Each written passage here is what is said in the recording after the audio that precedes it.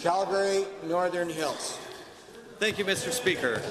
Budget 2017, this government committed to making significant investments in new school and modernization projects, having allocated $500 million this year for new school projects. Given that we're catching up in school construction, that we've inherited a school infrastructure deficit from the previous government, to the Minister of Education, how does this government plan to deal with the backlog of crucial school infrastructure that Albertans need?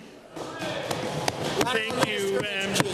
Thank you, Mr. Speaker. And certainly, since we've taken this term, we have been building schools and 26 new school projects in this budget. Yes, there has been a considerable backlog, but we had the Auditor General help us to build a way to streamline the situation, to make sure that we are building schools and giving long-term planning to that school infrastructure projects. For more than a decade, Mr. Speaker, the government failed to do so. I'm here to help to clean it up and build schools in every corner of this province. Thank you, Honourable Minister. First supplemental.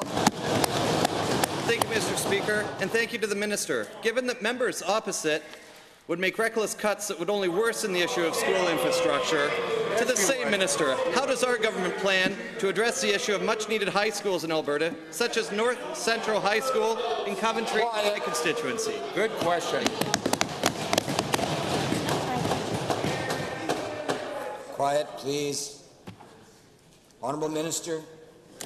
Well, thank you, Mr. Speaker. And certainly I've heard loud and clear from the constituents in Calgary, Northern Hills. We know that there is a school and high school needed there. There are schools right across the whole province where we do require to build these schools. I've worked closely with school boards and their lists that they give us, and we update those over time. And certainly we are taking prudent, practical steps to make sure we build the schools where we need them, to have teachers behind in the classroom, support staff, and the whole deal. Because, Mr. Speaker, we care about education. We want to make life better. Honourable Minister. Second supplemental.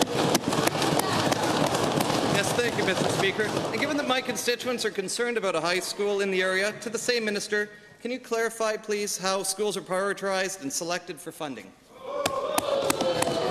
Well, Mr. Speaker, I'd be very glad to do so. We use the school board's capital lists. We work with geography. We work with imminent safety concerns. Say, for example, in Drayton Valley, there was a school that needed to be taken care of there.